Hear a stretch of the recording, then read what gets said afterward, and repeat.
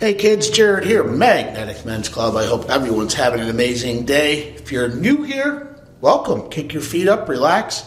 It's good to see you. Nice to meet you. My name is Jared. If you're a returning member, of course you know my name is Jared. It's awesome to see you again. You look great, by the way. Have you lost weight? I can tell. Today's title, How to Be a Good Asshole. Now, I know this title might sound a little counterintuitive because it looks like I'm actually inviting you to become a good asshole. Yeah, pretty much that's what I'm doing. And because I'm inviting you to be a good asshole, you're probably wondering, Jared, why would I want to be a good asshole? Asshole is just asshole. It's a negative thing. I don't want to be either. Well, if you sit with me for the rest of the video, I'm going to explain the difference. And hopefully, at the end, you're going to be well on your way to becoming the best damn good asshole you can be. A good asshole is somebody who is confident, and they're confident, they're assertive individuals who basically their head's up a little bit above the crowd. They don't play small. They don't have that sheep or that herd mentality. They kind of go their own way. And they don't really take a lot of crap from people. This is the good asshole. They stand up for what they believe. They stand up for what they believe is right. They actually stand up for other people who maybe are a little weaker than them or who can't really find their voice. A good asshole will step in and become the voice for those people who are generally lost or maybe a little bit intimidated in that scenario. A good asshole will step up. A good asshole also has very strong boundaries, and he becomes very aggressive when he needs to be when those boundaries are crossed. Now, here's a list of 5 traits that generally most good assholes have. Number 1, they're assertive. Now, on the spectrum, you have somebody who's passive, and then you have all the way over here somebody who's aggressive. Right in the middle of this spectrum is assertiveness. Now, assertiveness is good being in the middle because you do have the potential to be a little bit more aggressive when you need to. And in certain situations, like maybe when you're dealing with children or a sick loved one or somebody in distress, you need to become a little more in your passive to let that person get out their feelings, to let that person get out their emotions. So being assertive, which is dead set in the middle, you can pivot.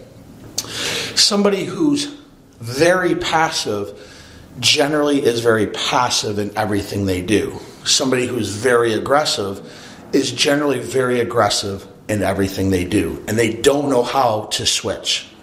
Somebody who's very assertive can switch roles. They can pivot when they need to. So being assertive is one of the best traits of being a good asshole. Another good trait, number 2, is they're not a stage 5 clinger. This goes more in line when you're dating your girlfriend. Your girlfriend wants you to be part of her life, but she doesn't want for you to envelope every part of her life. She doesn't want you to become a stage 5 clinger. And a lot of guys tend to go into that role. They tend to put their women on such a pedestal, they put her on such a high frame that they're there to serve them in any capacity. And what happens is, a lot of times, they cling on to them. They don't want to lose them. And so they'll do anything that she wants, and it suffocates her. It makes her feel like she has no air to breathe of her own. It makes her feel like she's not an individual anymore. So if you can go the opposite way and have your own friends and your own social circumstances, your own social influences, and do your own things without her, and she can go do her own things without you, you guys get to come back and you have new experiences separately that you can talk about together. So not being a stage 5 clinger or being clingy in any sense is a very good trait for a good asshole. The third one for a good asshole is they have very high self-esteem. They think very highly of themselves. And it's not an act. They talk positive about themselves. Generally, a good asshole is physically fit. They value nutrition. They value going to the gym. They value themselves. And they also demand that in their partners. So a good asshole may be vocal when their partner has been slacking on the gym. And their partner says, hey, I'm getting a little chunky. A good asshole may agree with her and not placate to the nice guy syndrome. He may say, yeah, babe, I need you to get back into the gym. I value my health. I value the way I look. I want you to do the same. So a good asshole is not afraid to tell the hard truths to the ones that they love. They have very high self-esteem, and they demand that of everybody around them. The fourth trait, they're ready for challenges that come their way. They're very resourceful. They know they have the abilities to overcome any challenges that they have, and they're not afraid to take them on. Would they prefer not to have challenges all the time? Of course, everybody would, but they know that's a part of life. They know challenges are a season of life, and it doesn't affect them as much as other people because they're actually expecting it. And so it doesn't come to a surprise for them, and they're able to use their skills, to use their personality, to use what they have. They're able to use these skills, they're able to use what they've learned to overcome these challenges. So the fourth skill set, or the fourth trait, is they're ready for a challenge and they're not afraid to take that challenge on when it presents itself. And really the final one, they're just more knowledgeable in the game of life. Because they have a forward-thinking mentality, because they're not afraid to insert or assert themselves into situations, they have more knowledge. They have more wisdom because they've done more shit.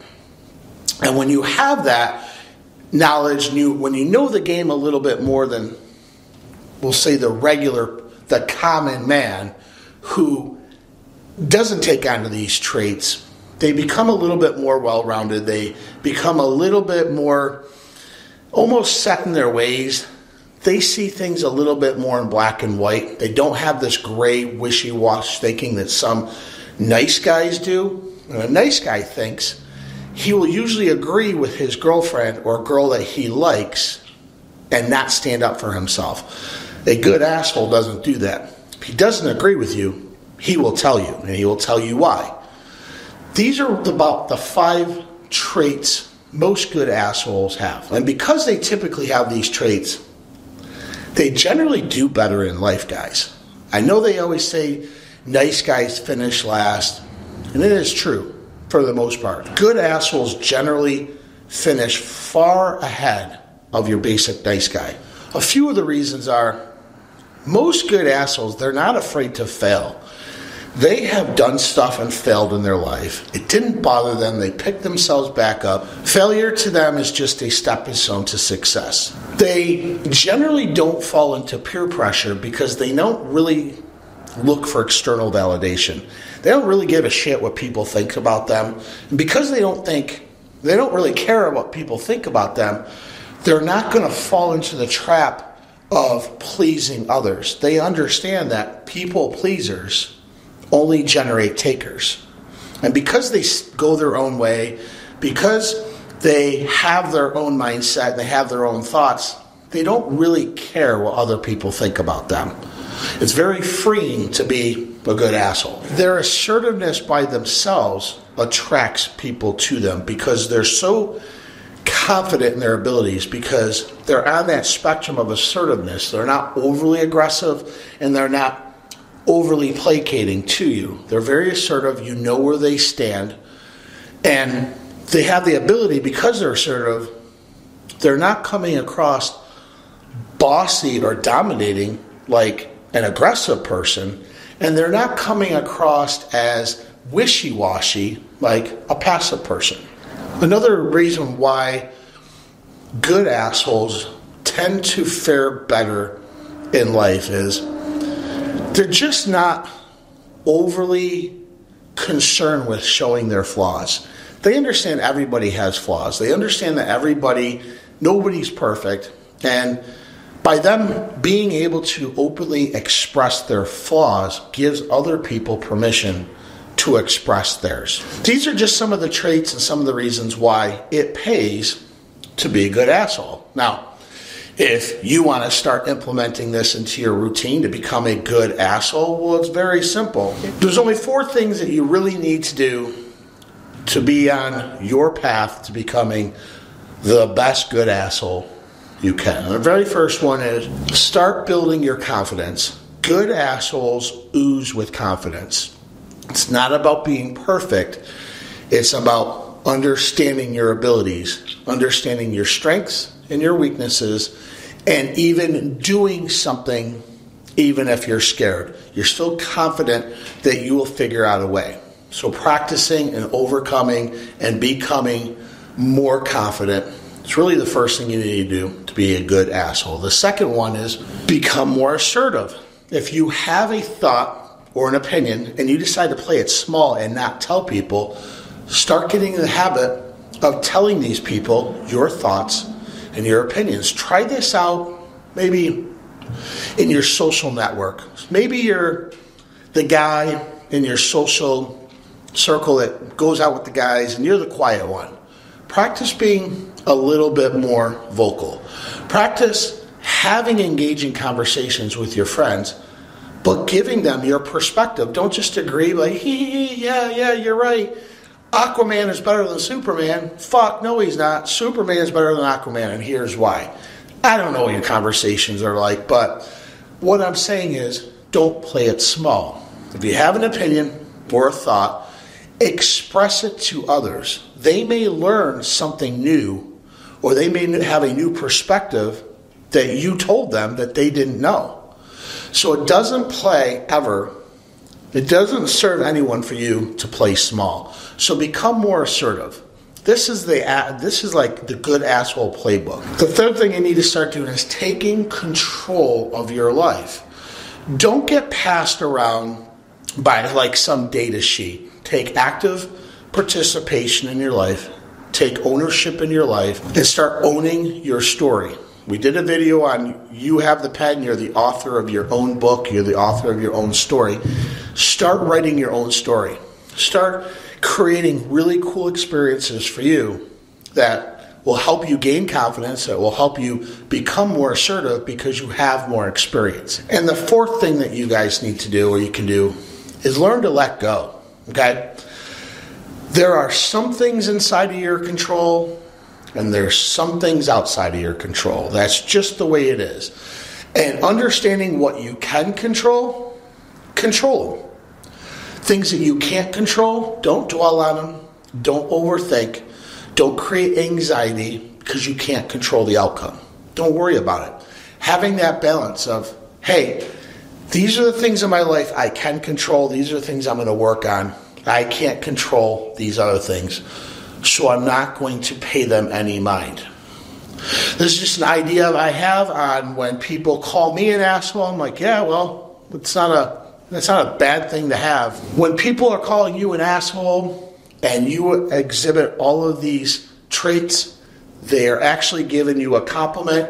Thank them, give them a hug, a high five, and help your friends become better, good assholes. We need more of this in the world. We need more men who can stand up, who have their own ideas, who have their own masculine frame. And yeah, they might come off as assholes. It's just because that's a rarity. And we need more men to be more. That's common. It's common for men to have ideas. It's common for men to share their thoughts. It's common for men to disagree. All of these things are completely fine. With that, my name is Jared Schoonmaker. This is Magnetic Men's Club. If you found this video helpful, useful, do a couple things. Share this with your friend, but also like and subscribe to this channel. It helps my algorithm. It helps God. It helps everybody. It actually helps trees grow. Also, while you're at it, burn a calorie or two and reach up and hit that bell icon so you know when new videos are being dropped. With that, my name is Jared, and we will talk soon. Thanks.